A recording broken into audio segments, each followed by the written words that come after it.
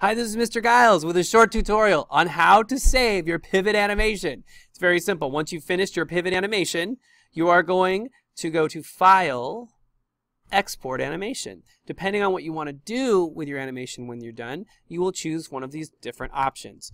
The first option that I like, if you want to save it as a GIF, an animated GIF, you would select, oops, I'm going to move this so you can see it. You would select the option GIF, okay? And if you click the down arrow, you have different choices. So I'm going to select GIF and save it. If you want to make it something that you would put on, let's say, YouTube or upload to the internet, then you would change your option and click on this bar and change it to AVI video. Then you could put it into a video program like Movie Maker or iMovie and add music or sound effects.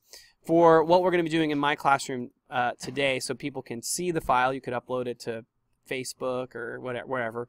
I'm going to save it as a GIF, and I'm going to give it a file name, and that's all you have to do. Give it a name, blah, blah, blah, and save. You've just saved a GIF. This is the options you're going to get. I'm going to take those options, and we're going to select, that's the advanced options. I'm not even messing with those. I'm going to just say OK instantly, and when I am done, I will have an animation, hopefully, that looks like period 1.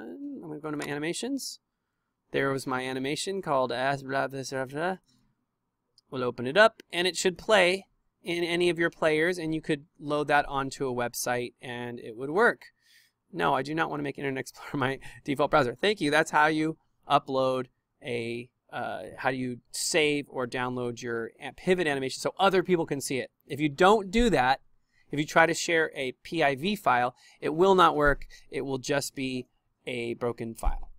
Thanks, I'm Mr. G with a very short pivot tutorial.